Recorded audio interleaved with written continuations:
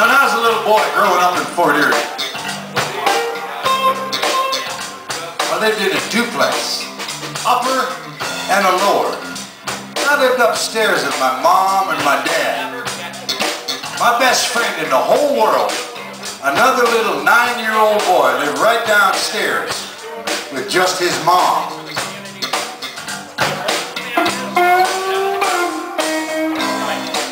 Now, they did the best they can. Just him and his mom. He was the product of a single-parent home. Very common today, but it wasn't common when I grew up in the 40s and the 50s. Always 2 parents in the home. They did the best they could.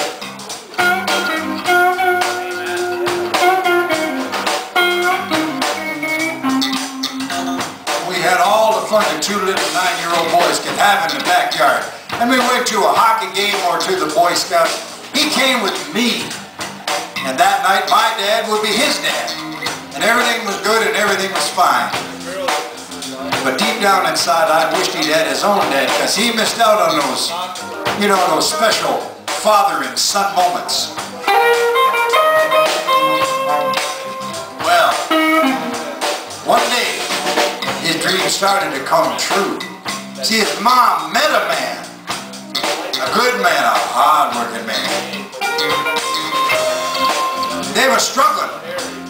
They were struggling hard, but when he came along, it kind of lightened the load. This was a good man, hard-working man, worked at GM. Probably made, I don't know, $6 or $7 an hour. That was big money back then. Kind of what we make now. Well, they started dating, you know, the inevitable. They became engaged. They got married. I was so happy for my friend, because I knew that now he would have his own dad and he would get in on those special moments. But it didn't turn out exactly like that. You see, this guy was a hard-working man. He worked double time, triple time, all the time, bringing home every penny that he could rake and scrape. And he gave it to that woman. You know what? The power of love was upon him. Now, ladies, I don't mean to come down on you, but sometimes you can mistake love and kindness for weakness. And that's what she did. She would go shopping, you know, stand around on the corner with her friends. And the next thing you know, she was stepping out on it. That didn't mean a whole lot to me at 9 years old. I'm a lot closer to that today. But everything moved along.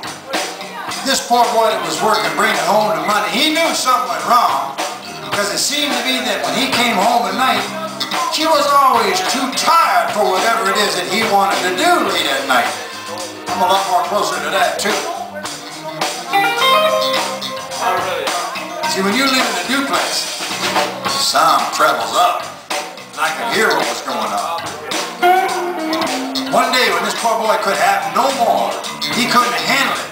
He came home and he sat her down, poured her a glass of wine. He said, "Honey, when I married you, it was the thrill of my life. I'm thrilled to be married to you, but something has changed, and this is how I feel about it right now.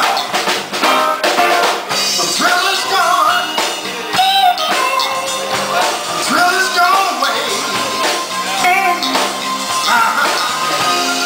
The thrill is gone, baby.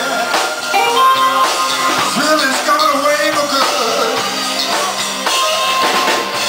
Now that it's over, I'm gonna leave you like a good man should.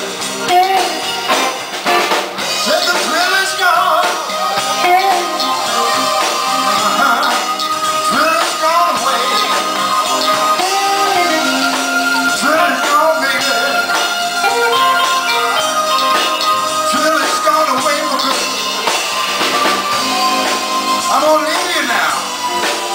Just like a good man should.